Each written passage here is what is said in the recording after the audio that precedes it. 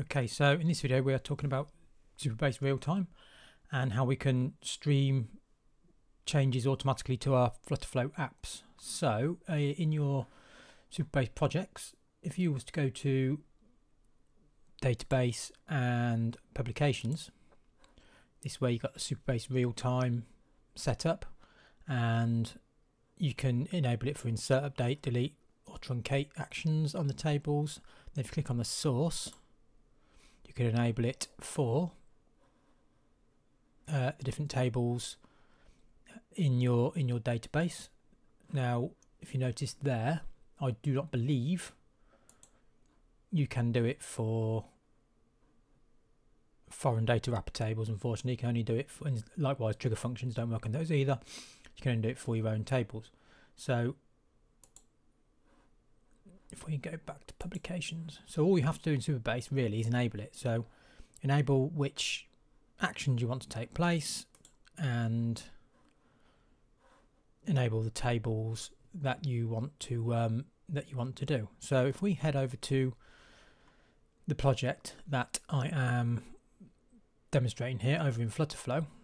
Okay, so this is the simple chat app which I built a few weeks ago. So it's just a very simple group chat application, just a sort of a practice really for those that want to learn a few different things. And well, I think said at the time that the way we were doing the automatic message fetching wasn't ideal. We weren't using Supabase Realtime, we weren't streaming them.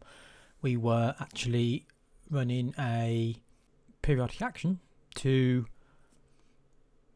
essentially go and refresh the database every 5 seconds or 10 seconds, whatever, just to see if the chat was going, and which works obviously, but it's really not the ideal way of doing it. And I'll just show on the screen now how that periodic action was set up. But you can link to that video is going to be on the screen somewhere. You can go back and follow that and look at that and see how you do it. So what I thought, then use this as a great example to use for the Supabase Realtime streaming. Now it's actually not massive. You don't actually have to do that much, to be honest with you. So if we open the actions, I've got rid of the periodic action, and this is, as you can see, this is a lot simpler. So we've got a custom action, and we're called listen for user updates. We're passing in the name of the group as a string. So in this app, we've got group chats, and so where's the groups page? We've got names of groups. So we are passing in the name of the group to the custom action, and we're doing this on page load. So just so you know, so on page load, that's where we're doing it, passing in the group, and we're returning the output action. Output variable name is going to be called new message, and all we're doing to check in is if it's set. So therefore, if there is a new message within the database, return message, i.e. what we're getting from the update. So what it does when there's an update, the message becomes set. Obviously it's rather than unset, so there isn't an unset version, I guess, because of this way it works. It only sends you when there's a live update. It listens and subscribes to publication, which I'll go to the code in a minute, and only when there's an update does the Supabase send the message to Flutterflow. So therefore when it's set, i.e. when you get a message, we're just refreshing the database request. So that's for our list view. So we're refreshing the database request for our list view. Now the table we are checking is messages. So if I go to, probably this is a different project that I just had up a second ago. This is one actually for the chat app. We are checking the messages table, and every time a new message comes into the table, it will essentially send, stream, whatever, that information to Flutterflow, because we are listening for it essentially, and that's what the custom action does. So as soon as you load the page, it starts listening, and every time there's a change in the messages table, you'll get a new message come up. So the function we have got is listen for changes, or listen for updates rather, and it's quite a long one. So this actually is most of this is actually in the Supabase documentation.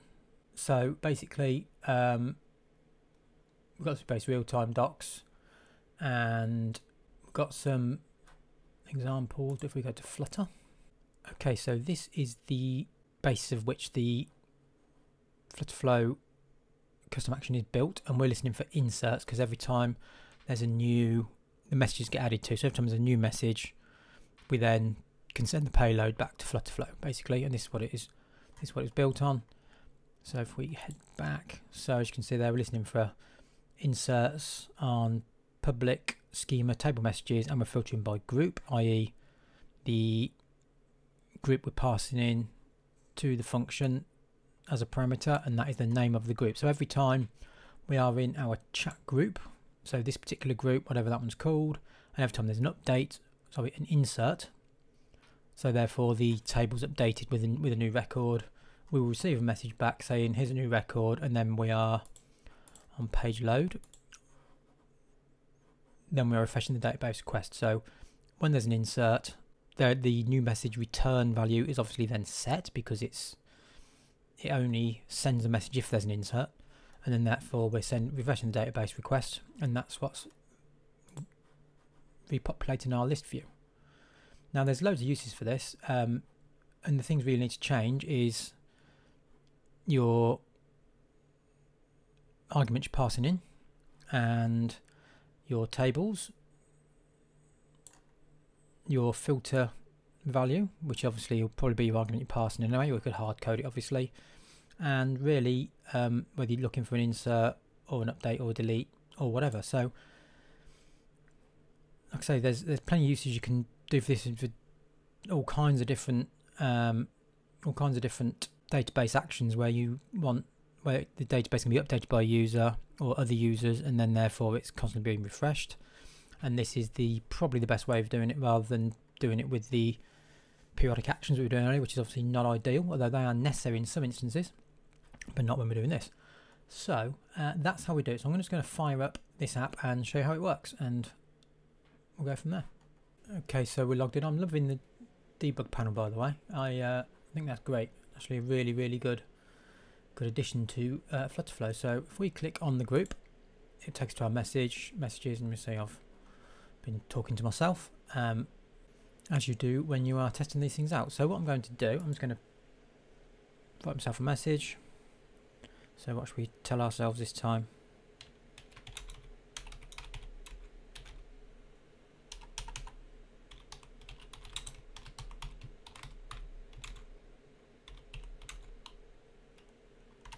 I'm going to spell.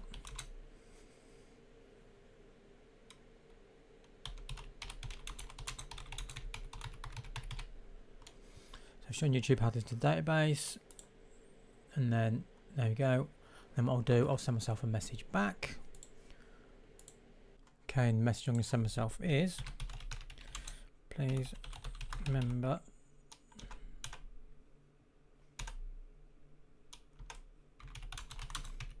ask for a like and subscribe. Please remember to ask for a like and subscribe. So we'll post that message, and there we go, it's appeared. So what's happened is the payload has come back with a new message. So we've just done the database refresh, and it's landed on the screen there. So that's how it works. Actually pretty straightforward once you've got the function code working correctly, which if you copy and paste this, it will be available in the link down below as always. Just go to the website, copy and paste it off the page, and use it as you will. Once you've got that bit working and you've ticked the right boxes in Supabase, it's actually pretty simple, and as you imagine, there's loads of uses. Anytime you got an update in a database, this will work, and chat being the obvious one, and we've already built a basic chat app anyway, so I thought I'd use it on that to show you. So that's it. Hopefully that's useful and you can use it across your projects. If you do find it useful, please do consider that like and subscribe. It is very much appreciated, and I will speak to you next time.